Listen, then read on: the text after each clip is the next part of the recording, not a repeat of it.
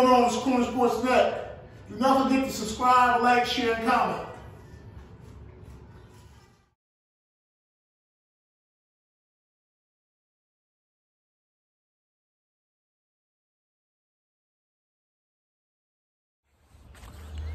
Every couple of months, Dabo Swinney is talking about NIL. We need an overhaul of the whole Power 5 system. We got to fix NIL. All kids to be taken advantage of. I'm so tired of Dabo Swinney. I'm just tired of him. Look, I said it before.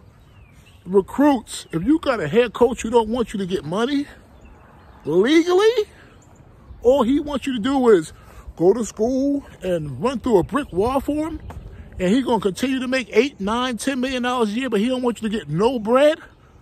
Y'all shouldn't go there. There's other schools, other coaches that's fine with players making some money, having a little bit of power. Dabo Swinney's talking about, well, I'm all for education, and now some kids aren't going to graduate. Man, football players, they weren't graduating before in large numbers, before NIL. So Dabo Swinney, I see right through you. So what was the excuse before the NIL and players not graduating? What was the excuse? You talk about we need another division. Alabama got different problems than Tennessee State. Also, you got to restructure the NIL. Bro, I see right through you. You just don't want players to get paid. You want them to have no power. I get it. But you're always complaining about something. And it's structure of college football. We got to do this. I care about education. Education is not valued. Bro, stop playing. Stop playing. You're a little nervous because players got a little bit of power and they get money. It's the free enterprise system. I don't get mad when you make $9, $10 million a year. I don't see you turning down no endorsements. I don't see you turning down no franchise opportunities, Dabo Swinney.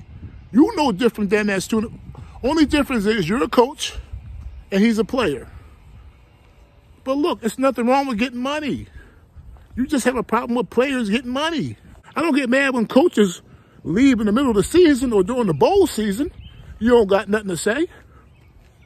So nah, look, any recruit going to Clemson, you got to be wary. This guy don't want you to make no money at all.